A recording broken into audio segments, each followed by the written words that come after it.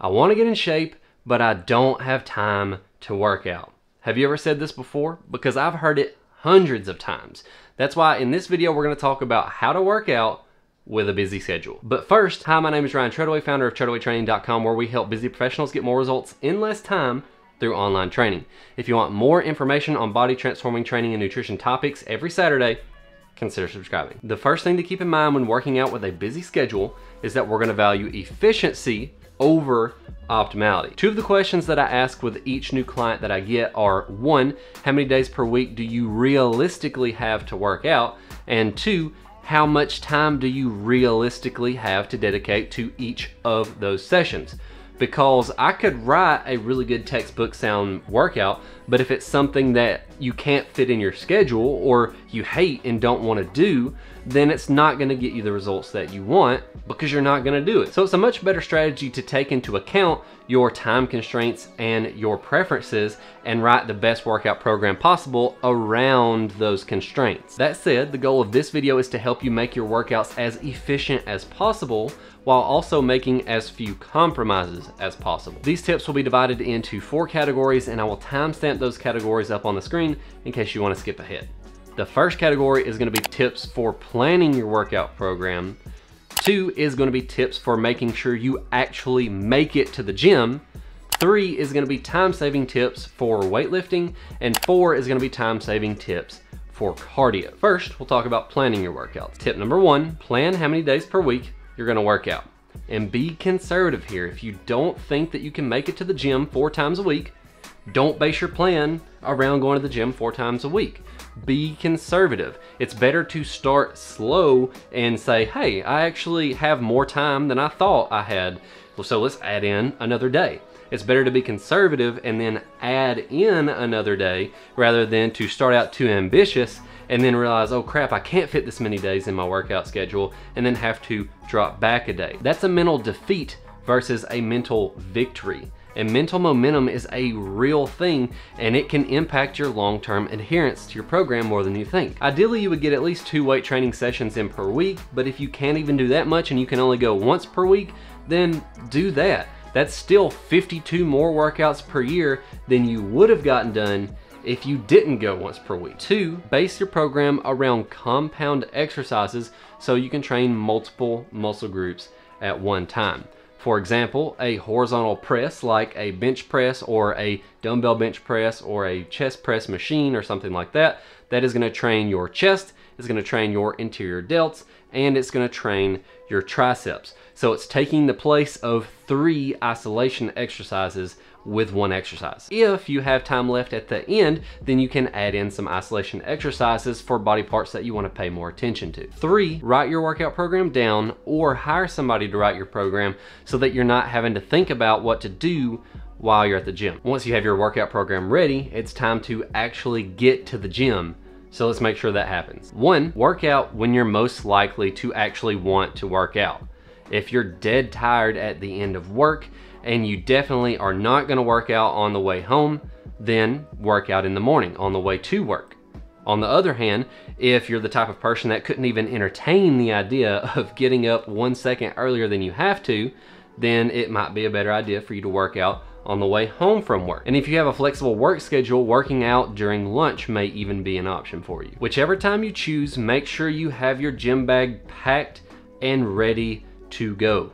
Make sure you have your clothes in there, headphones, a protein shake if you need it, pre-workout if you need it, whatever you need in your gym bag, make sure it's in there and have it in your car, because if you wake up and you have to take time to pack all those things, the odds of you actually working out on the way to work dramatically go down. And on the same token, if you're on your way home, you realize you don't have your gym bag and you have to go home, then the odds of you actually leaving the house again to go back to the gym dramatically decrease. Trust me, I know this for a fact. If for some reason you can't make it to the gym, or if you just prefer to work out at home, have a pair of dumbbells sitting close to the bed so that way you have to look at them when you wake up in the morning and when you go to bed at night. They'll always just be sitting there looking at you. Once you make it to the gym, it's time to be as efficient as possible so that you can get everything done in a small time window. A few tips for this are: 1, don't waste time stretching. Some studies suggest that static stretching provides little to no injury prevention benefit and may even negatively impact the amount of weight that you're able to lift. So all you're really achieving by doing this is stretching out the amount of time that you're at the gym. Instead, warm up with the actual exercises that you're gonna be doing. You can do 2 to 3 warm-up sets depending on the complexity of the exercise that you're warming up for and how heavy you're gonna be going that particular day. You can do 50% of your planned working weight on the first warm-up, 70% on the second warm-up, and 90% on the third warm-up. Or you could do something similar to what I do on my deadlift warm-up sets, where I'll just add 1 plate per warm-up set.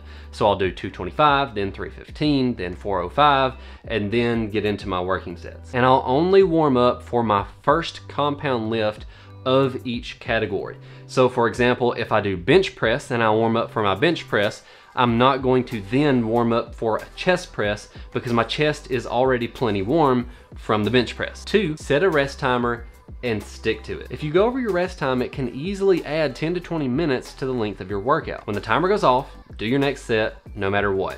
If somebody's talking to you, just say, hey, hold on a second, I need to do my next set. It's not rude, they're not gonna be mad at you. They understand that you're there to work out, and if it's important, they'll wait. And if it's not important, they'll just say, hey, I'll just tell you later, and then they'll go do their own thing. 3, utilize supersets and circuits. These are huge time savers and something that I utilize in some form or fashion in literally every single one of my workouts. Supersetting is simply performing a set of 2 different exercises back to back before taking a rest break. And a circuit is basically the same thing, you're just performing more than 2 exercises back to back to back before taking a rest break. These are amazing time-saving tools because you're eliminating a lot of rest breaks. So just think about it. Let's say that you're gonna do a bicep curl and a tricep extension, and you're gonna use 1 minute rest between each set. So you do a set of biceps, rest for a minute, another set of biceps, rest for a minute, you do your last set of biceps, rest for a minute, then you do your first set of triceps, rest for a minute, your second set of triceps, rest for a minute, and then you perform your last set of triceps. So you rest for 5 total minutes doing those 2 exercises. Whereas if you were to utilize a superset, you would do bicep, tricep, rest, bicep, tricep, rest, and you're done. So instead of resting for 5 minutes, you've rested for 2 minutes. So you can see just how fast the time savings add up when you do this with multiple exercises. And there's really only 2 rules that you'll need to follow.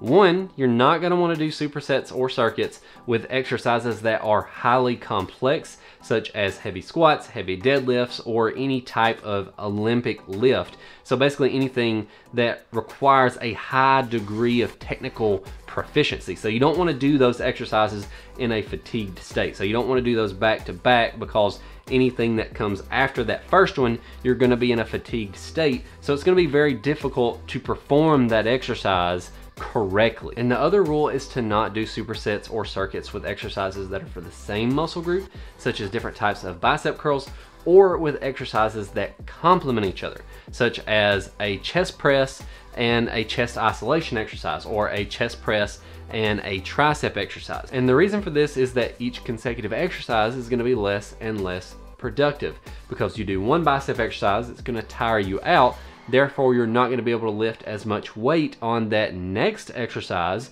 and it's not gonna get you as good of results as if you were to do those 2 things separately. And then on the same note, if you were to do a chest press, and then you were to do a chest isolation exercise or a tricep isolation exercise, you're gonna limit the amount of weight that you're gonna be able to do on both the press and the isolation exercise, so you're gonna be getting less results out of that superset. Instead, you should pair exercises for muscle groups that oppose each other, which is called antagonistic supersets. So something like a bicep exercise and a tricep exercise, or a chest exercise and a back exercise.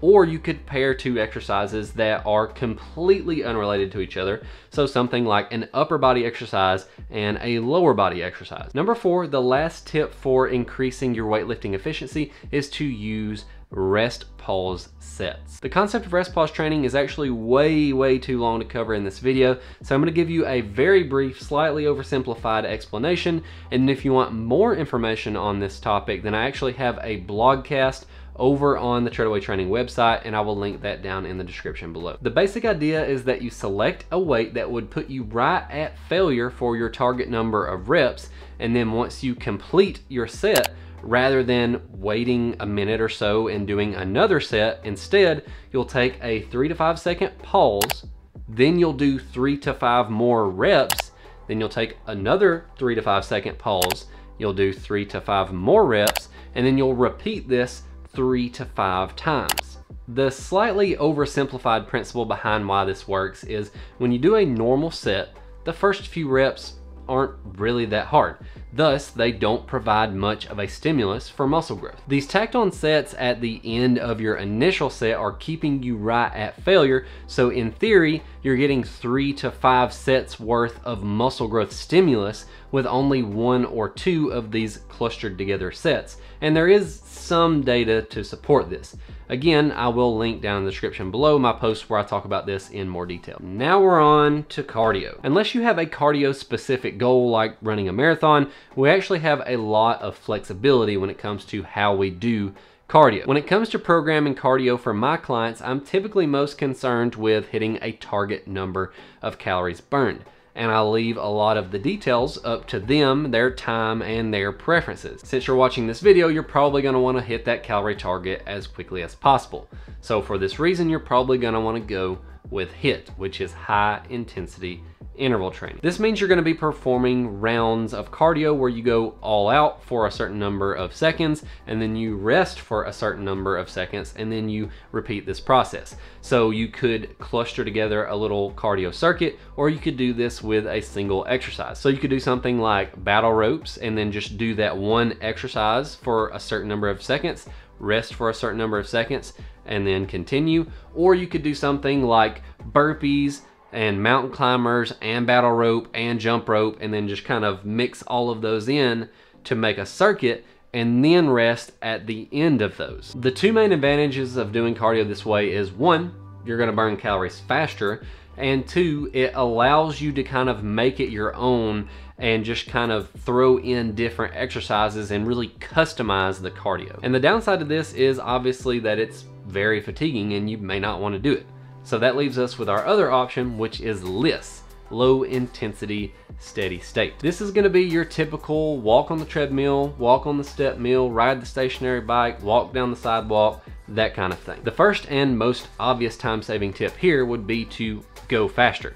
If you're on a treadmill though, you can actually go uphill at a slower pace, and that's gonna burn more calories than going on a flat plane at a faster pace. But other than that, that's really all you can do to pick up the pace when it comes to hitting that calorie target.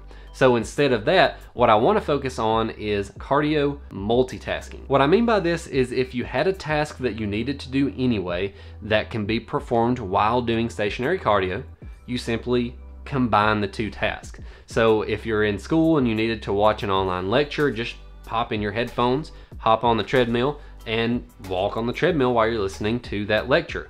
Or if you're listening to an audiobook of some kind, then you can listen to that while you're on the treadmill.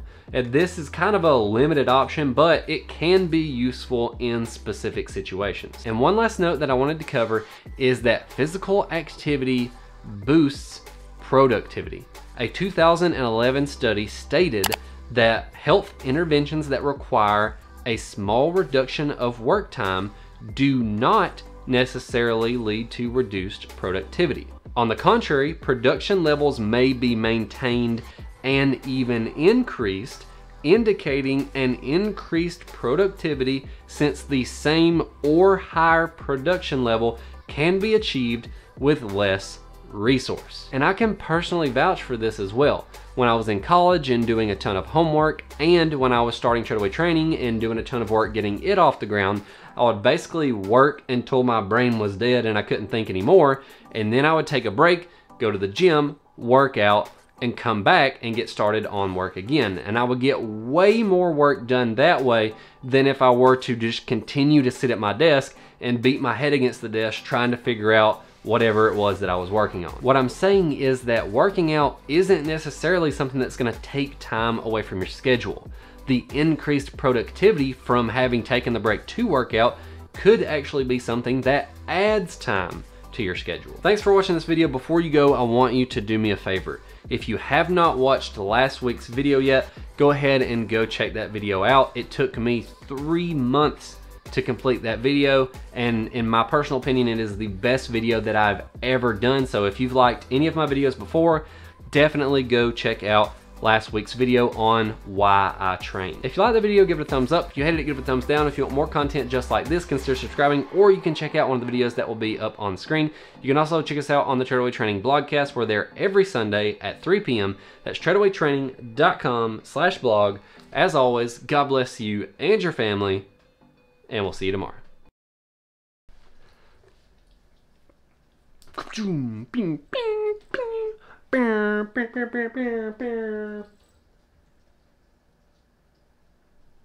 Just go to sleep.